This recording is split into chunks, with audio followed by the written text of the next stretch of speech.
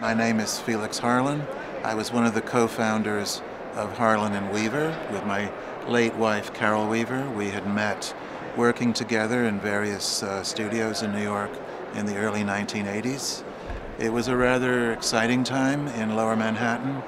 There were a lot of startup galleries on the Lower East Side, the East Village, and we felt like we were in a way a part of that movement away from Soho. When I came to New York, I got jobs working in print shops. I had a friend who worked in a silkscreen studio, and I kind of apprenticed there. I was able to, jump around until I met Carol at AeroPress, which was a well-known studio in New York at that time.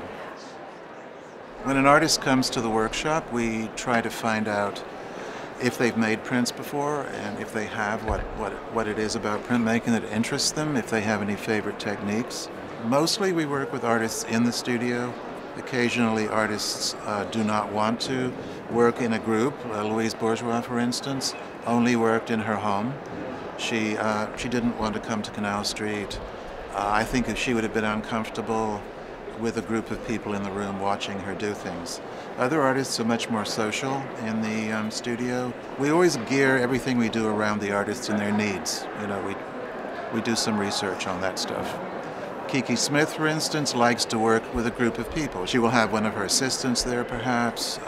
She becomes friendly with the people who are working in the studio, and a completely different atmosphere in that respect.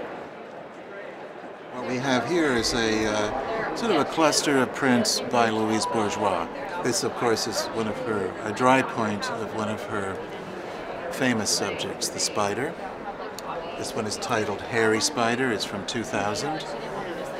Below it is the ears print, where she punched holes through the paper to indicate the ear canal.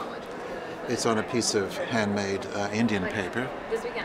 Towards the end of my period of working with her, which was from approximately 1990 till the mid-2000s, she and her assistant were going through the house and collecting materials, and they asked me, can we print on cloth? And I said, well, yeah, let's try. And Louise began to assemble these textiles that had been in her home for maybe 50 years. This is a linen table napkin. We printed this little image, which is called Self-Portrait. It has 5 legs, 1 leg for each member of the family. And this is kind of her little face on there. This is by Anthony Cudahy. He's a painter. It's titled Is Reader. The subject is his partner, Ian Lewandowski.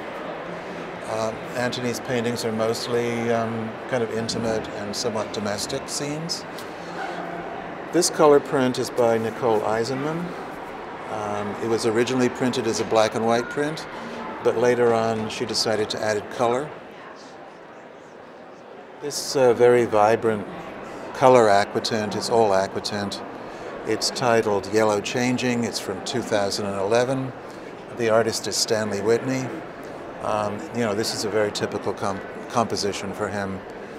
And he was intrigued by what would happen, with the layerings of color, blue on top of yellow, producing a green. And he was very interested in the gaps between these little squares. On this wall are 2 prints from a series by James Sienna. The title is 1999 to 2000. Those were the dates when the prints were made. And I mentioned James because James was a neighbor of ours in the building where we work. And through James, we got to know a lot of other painters. I mean, that's very important for us, because then we're really part of a community of artists who are working here.